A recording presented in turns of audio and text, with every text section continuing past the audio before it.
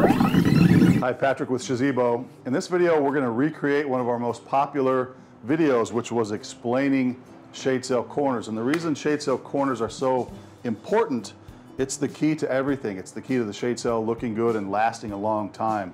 And we're going to go through the differences from ready-mades to other contractor grade shade sails and explain why they're different. And then our first video was about 12 years ago, 10 or 12 years ago. And we do have a few improvements since then, and we'll go over those too. So if you want to dig into the differences in shade sail corners, here we go. So here's our corner, and this has the new hardware on it, so I'm foreshadowing what's coming up, but this hardware is a little bit different. But really, it's the smoothness and the attention to detail of our corner that makes the difference. So when a shade sail's up in the air, you don't want any points of friction, you don't want any overstressed points, you want everything to flow. And all we've done for the last 13 years is work on making this corner flow better. So let's start by comparing it to the bottom of the ladder, which are ready-made shade sails. And we do have some of the sails from that first video, if you remember. And they've made some improvements too, which I just noticed this morning. So a ready-made shade sail, like we said, is a beautiful thing. It's just not right for every circumstance. It's inexpensive, it's not very strong, but it does work great in the right circumstance, like I said. What was interesting as I was putting the corners that we have in our collection together was this one that is an exposed webbing sail with a tiny little D-ring, but look at this turnbuckle that they were hooking it up with. So I'm the type of guy that it has to make sense. If it looks good, if it looks like it goes fast, like an airplane, if an airplane looks like it flies, it probably flies. This doesn't look right. So as you're evaluating your shade sail you might want to buy or put up at your house or your business, just take a look at it and say, does that look right? That does not look right. So now I'm going to give some more props to the ready-made shade sail industry. So as I pulled out a corner, which they throw rope in to attach it with, which is fine for temporary, but it gives you an idea of the level of this versus a contractor grade Shazeebo. So take a look at this and see if you can tell the improvement that they've made over time. And if you're looking at this part of it, you're right. So they've covered up the webbing with shade cloth. Shade cloth is the best at reducing or resisting the UV rays of the sun. That's what makes them last so long. The webbing is not. This is just either nylon or polypro webbing, and the sun eats that up. Well, they got smarter and they covered that up in this one that we bought maybe a year ago. So the whole industry is making improvements, so good for the consumer. But if you compare this to our corner, there's just no comparison. The weight of it, the technique, and of course ours is all, the webbing is covered. So that's Shazeebo versus ready-made. Let's move on to Shazeebo versus other commercial contracting companies and how they make their corners. So it's occurring to me as I'm making this video that I could compare myself to 10, 12 years ago, and just, it's like an aging video. Okay, there's younger Pat, here's older Pat. I wonder what that's gonna look like when I compare these two. But let's move on to other corners that people that know how to sew, they have a sewing shop, I'm sure. They care about what they do. They just don't quite have the formula right. So I used this in the last example, kind of a bull in the china shop. Lots of stitching, lots of bulkiness to it, and they're using the round ring. And I went over in the last video, so this one is actually starting to cut through a little bit. So a round ring, when it's tight, when it pulls tight, it pulls more on the edges and less and almost nothing in the middle because the ring is round. So what this will do is over time, that will scissor through these edges, and this will eventually come all the way out, which of course is a bad thing. So back to the bull in the china shop, here's the inside of this corner. And the way we get these corners is we'll go out and replace a shade sail, or somebody will send one in for repair that's not repairable. So we'll make a new one for them. And we'll just cut the corners off because, you know, we are students of the shade sail industry and we want to be the best we can be. And then we don't mind cutting them apart to see how the other company made them. So that's how we got all these samples. And, you know, seatbelt webbing, good stuff. Lots of stitching, good stuff. It's just bulky. So I'm gonna make a comparison I might get in trouble for, but this is like a Ferrari. Ferrari's lines, Ferrari does not have jagged lines, right? They're smooth. Ferraris, your eye just wants to look at a Ferrari, right? Mustang, I don't know, you know, they're a little, there's a Mustang. This is a, you know, high school kid with a mullet tearing around town on a Friday night, right? This is the Ferrari that's sitting by the racetrack, just smooth, just sitting there and smooth. So these will probably last a similar lifetime as ours. It's just not gonna look as good. This next one also uses a round ring, and they minimize it a little bit by putting this thinner webbing here. And you can see it goes on both sides. And the cable attaches directly to the ring. So at some point they're gonna have to tighten this. But at these corners they're locked off. One thing that is interesting about this one, so this rope, this is a very common style in Australia.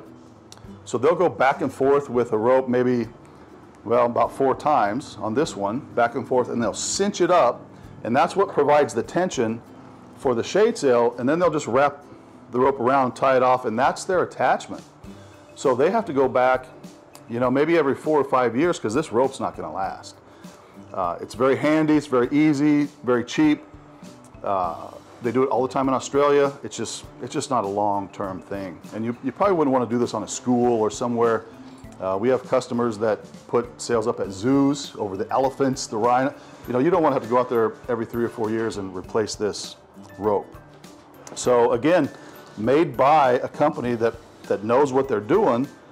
They're just not quite as refined as our Ferrari. And the last one in this example is another bull in the china shop, big reinforcements. They did use a D-ring where it's flat on the bottom, and they did cover up their webbing. So not a bad corner, just not as smooth as the one you'd get from us. Okay, now let's talk about plates. And that, I don't know what else to call them, but when people try and figure out, okay, what's the best way to put a shade sail together, they often go towards a piece of metal at the corner. And this was in our last video too.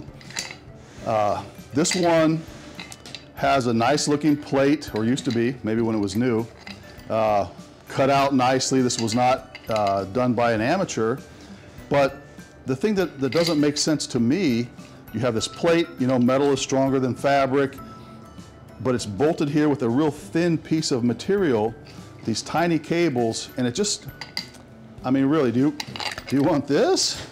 This looks like a tractor. This looks like a Ferrari.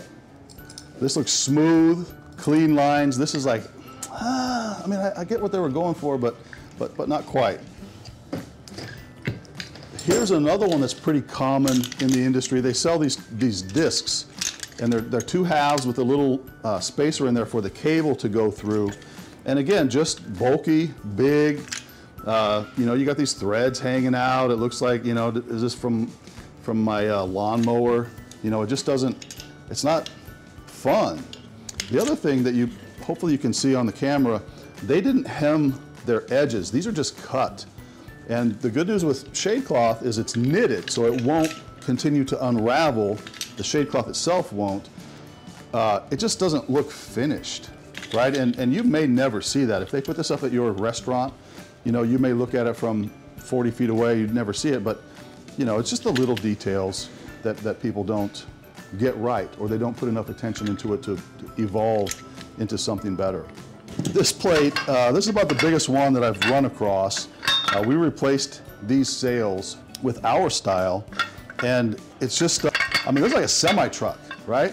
If there's a Ferrari that you just can't take your eyes off of, there's like a semi-truck that's, you know, blaring down the freeway. Rah! Really? How do you need this thick of a piece of material when it's going to support fabric? Like so anyway, obviously I'm not a fan of the big pieces of metal, but the components are all the same. Something that hooks to your attachment point, something that grabs the cable, and something that grabs the fabric. So you can do this, or you can do this, and it does all the same thing. Grabs the fabric, place for the cable, place to attach to, just smooth. And I think the last example, this one, I'm not sure what it's supposed to go to, but they have these holes drilled, and I think it was to go to some sort of plate. So that's what, these two don't go together, but a similar thing would happen where, you know, they bolt this down, and then this would be supported at your corner. So imagine if this thing fell down, the damage it would do in a storm. So that's, obviously I'm biased, you know, I've put, you know, over 20 years of my life into the development of this corner. And there are a few things that we've gotten better at over the years. I'm going to show you those next. So the first thing from 10, 12 years ago, when we made the first video, we didn't have these called D-ring thimbles. And what they are is, it's a D-ring with the thimble pressed into it. And the thimble is a similar concept to like a crane or a tow truck, where you want the cable to go around a gradual curve, not a sharp curve. And this floats inside the hardware. So when you're attaching this, it lets the cable equalize with the fabric, because this can turn, and of course when it's under tension, it's harder to turn, but it still does turn, and lets that shade sail settle into a very nice equilibrium of tension between the cable and the fabric, and it just works really well. So we have actually 4 sizes of this depending on the size of your sail. So the smaller ones would get the 3/16 D-ring thimble, and then it goes up from there all the way to a 1/2 inch. So this would be for a really big shade sail. And I have every confidence this can replace this because of the finesse and the smoothness of it and the way it all works together. So that's been a big improvement. The other improvement is our turnbuckle that locks. So what often happens if you don't tighten the lock nuts of your turnbuckle and you don't get it all perfect, or maybe what happens more often is someone will take a shade sail down and they don't know how this works. They'll put it back up loose. Well, this turnbuckle, a regular turnbuckle, might vibrate loose. This end spins, spins, spins. Pretty soon it falls apart and the shade sail comes down. So how do you make that foolproof? Well, if you look, we've got these cotter pins that keep the turnbuckle ends from turning. So once you adjust it, you put the cotter pins back in, and then it can't come apart from the ends. Additionally, we have a nut and bolt in the end with a keeper, so there's no way that's going to come apart. So this is our set it and forget it, foolproof turnbuckle that we have made for us for the specific reason of regular turnbuckles tend to fall apart. That's just the bottom line. Well, that's it. Hopefully, if you're thinking about investing in a shade sail and you want to know, okay, why is it so expensive? What things should I look for? Do I go with this company versus this company? Look at the details. Watch this video back. Check out all the different ways people make things, and if it makes sense to you as you're looking at it, it's probably a good product. If something looks a little off, keep looking and go to Shazeebo.com. We have a dealer network now across the country, and like I said, 20 years of my life into developing this corner. We'll do a great job for you. Thanks.